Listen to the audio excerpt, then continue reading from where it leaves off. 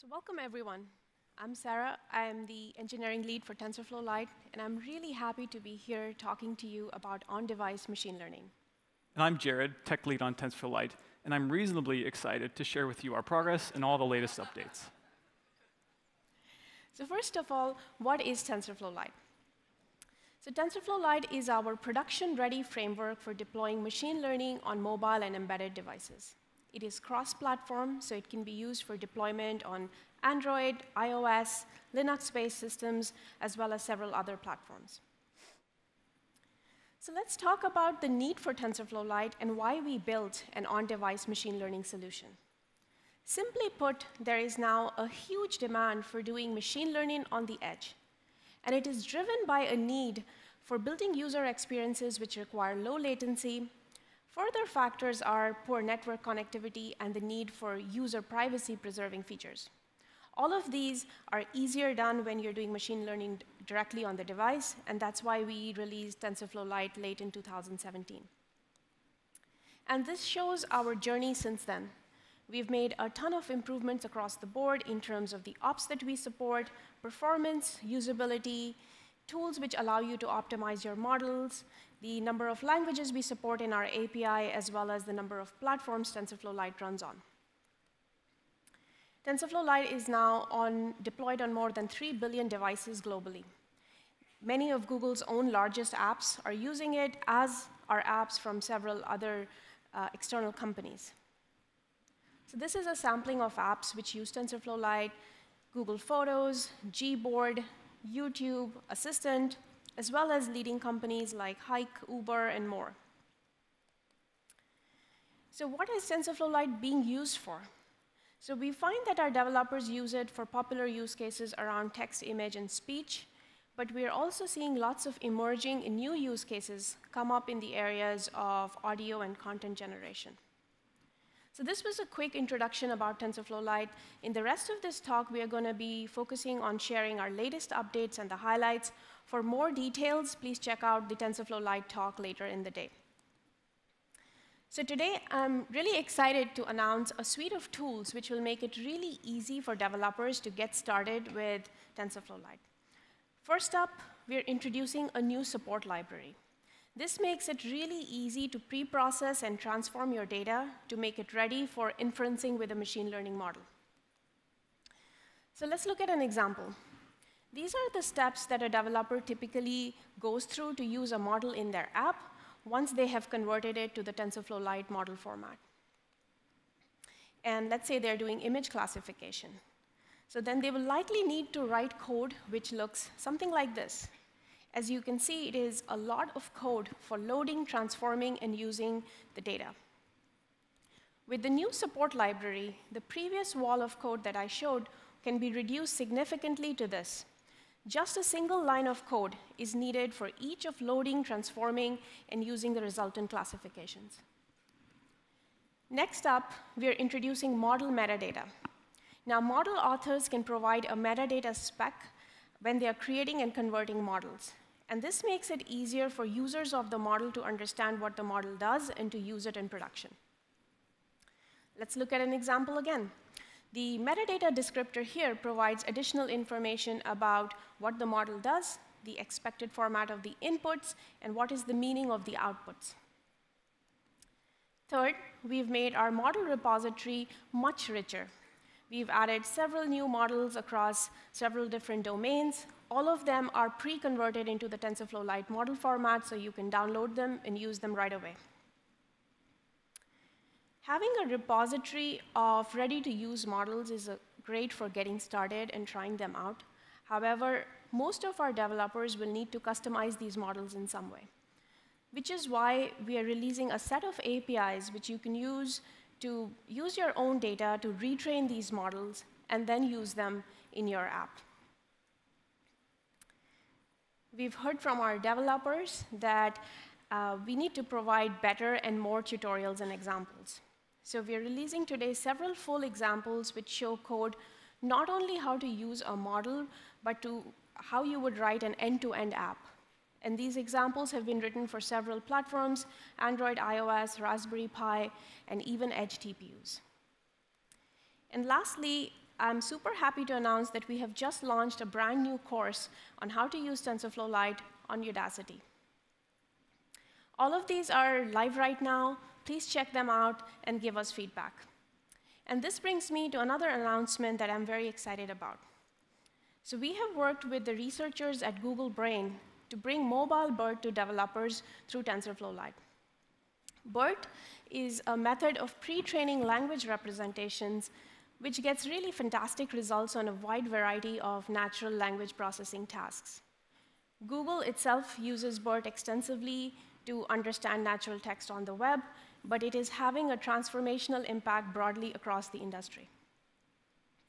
So the model that we're releasing is up to 4.4 times faster than standard BERT, while being 4 times smaller with no loss in accuracy. The model is less than 100 megabytes in size, so it's usable even on lower-end phones. It's available on our site, ready for use right now. We're really excited about the new use cases this model will unlock. And to show you all how cool this technology really is, we have a demo coming up of mobile BERT running live on a phone. I'll invite Jared to show you. Thanks, Sarah.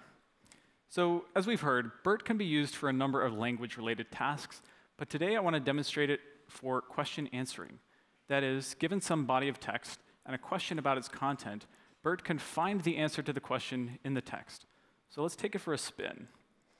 We have an app here which has a number of pre-selected Wikipedia snippets, and again, the model was not trained on any of the text in these snippets. So now, I'm a space geek, so let's dig into the Apollo program. All right, let's start with an easy question. What did Kennedy want to achieve with the Apollo program? Landing a man on the moon and returning him safely to the Earth. OK, but everybody knows that. Let's try a harder one. Which program came after Mercury, but before Apollo?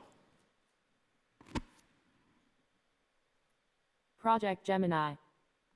Not bad. All right, Bert, you think you're so smart. Where are all the aliens?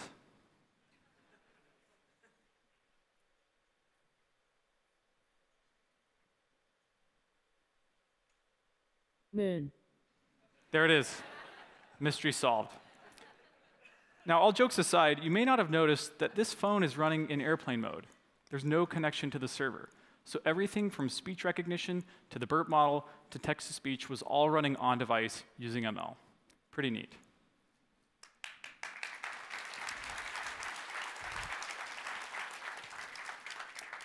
So now I'd like to talk about some improvements and investments we've been making in the TensorFlow Lite ecosystem focused on improving your model deployment. Let's start with performance. A key goal of TensorFlow Lite is to make your models run as fast as possible across mobile and edge CPUs, GPUs, DSPs, and NPUs. And we've made many investments across all of these fronts. We've made significant CPU improvements. We've added OpenCL support to improve GPU acceleration. And we've updated our support for all of Android Q and an API ops and features. Our previously announced Qualcomm DSP delegate, targeting mid and low-tier devices, will be available for use in the coming weeks. And we've also made some improvements in our performance and benchmark tooling to better assist both model and app developers in identifying the optimal deployment configuration. Now, to highlight some of these improvements, let's take a look at our performance just 6 months ago at Google I/O using MobileNet for classification inference. And compare that with the performance of today. This represents a massive reduction in latency, and you can expect this across a wide range of models and devices, both low-end and high-end. Just pull the latest version of TensorFlow Lite into your app, and you can see these improvements today. So digging a little bit more into these numbers, floating point CPU execution is our default path, and it represents a solid baseline. Enabling quantization, now easier with post-training quantization, provides 3 times faster inference. And enabling GPU execution provides yet more of a speedup, 6 times faster than our CPU baseline. And finally, for absolute peak performance, we have the Pixel 4 neural core, accessible via the NNAPI TensorFlow Lite delegate. This kind of specialized accelerator, available in more and more of the latest devices, unlocks capabilities and use cases that just a short time ago were thought impossible on mobile devices. But we haven't stopped there. seamless and more robust model conversion has been a major priority for the team, and we'd like to give an update on a completely new TensorFlow Lite model conversion pipeline. This new converter was built from the ground up to provide more intuitive error messages when conversion fails, add support for control flow, and for more advanced models like BERT, Deep Speech v2, Mask RCNN, and more. We're excited to announce that the new converter is available in beta and will be available more generally soon. We also want to make it easy for any app developer to use TensorFlow Lite. And to that end, we've released a number of new first-class language bindings, including Swift, Objective-C, C# for Unity, and more. This complements our existing set of bindings in C++, Java, and Python. And thanks to community efforts, we've seen the creation of additional bindings in Rust, Go, and even Dart. As an open source project, we welcome and encourage these kinds of contributions. Our model optimization toolkit remains the one-stop shop for compressing and optimize your model. There will be a talk later today with more details. Check out that talk. So we've come a long way, but we have many planned improvements. Our roadmap includes expanding the set of supported models, further improvements in performance, as well as some more advanced features like on-device personalization and training. Please check out our roadmap on tensorflow.org and give us feedback. Again, we're an open source project, and we want to remain transparent about our priorities and where we're headed. So I want to talk now about our efforts in enabling ML not just on billions of phones, but on the hundreds of billions of embedded devices and microcontrollers that exist and are used in production globally. TensorFlow Lite for microcontrollers is that effort. It uses the same model format, the same conversion pipeline, and largely the same kernel library as TensorFlow Lite. So what are these microcontrollers? These are the small, low-power, all-in-one computers that power everyday devices all around us, from microwaves and smoke detectors to sensors and toys. They can cost as little as 10 cents each, and with TensorFlow, it's possible to use them for machine learning. ARM, an industry leader in the embedded market, has adopted TensorFlow as their official solution for AI on ARM microcontrollers. And together, we've made optimizations that significantly improve performance on this embedded ARM hardware. We've also partnered with Arduino and just launched the official Arduino TensorFlow library. This makes it possible for you to get started doing speech detection on Arduino hardware in just under 5 minutes. And now, we'd like to demonstrate TensorFlow Lite for microcontrollers running in production. Today, if a motor breaks down, it can cause expensive downtime and maintenance costs, but using TensorFlow, it's possible to simply and affordably detect these problems before failure, dramatically reducing these costs. Mark Stubbs, co-founder of Shoreline IoT, will now give us a demo of how they're using TensorFlow to address this problem. They've developed a sensor that can be attached to a motor just like a sticker. It uses a low-power, always-on TensorFlow model to detect motor anomalies. And with this model, their device can run for up to 5 years on a single small battery, using just 45 microamps with its Ambit Cortex M4 CPU. So here we have a motor that will simulate an anomaly. As the RPMs increase, it will start to vibrate and shake, and the TensorFlow model should detect this as a fault and indicate so with a red LED. All right, Mark, let's start the motor. OK, so here we have a normal state. And you can see this, it's being detected with the green LED. Everything's fine. Let's crank it up. OK, it's starting to vibrate, it's oscillating. I'm getting a little nervous and frankly a little sweaty. Red light, boom. OK, the TensorFlow model detected the anomaly. We could shut it down. Halloween disaster averted. Thank you, Mark.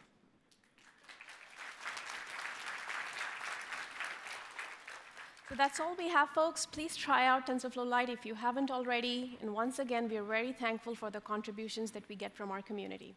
We also have a longer talk later today. We have a demo booth. Please come by and chat with us. Thank you.